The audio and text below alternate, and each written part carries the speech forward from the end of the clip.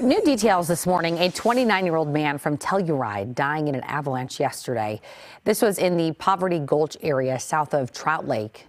The man has been identified as Devin Overton of Telluride. San Miguel County officials say crews in a helicopter spotted what seemed to be a fresh avalanche around 3 o'clock yesterday afternoon and saw a single set of tracks going into the slide area, but none coming back out. A search and rescue mission was launched shortly afterward.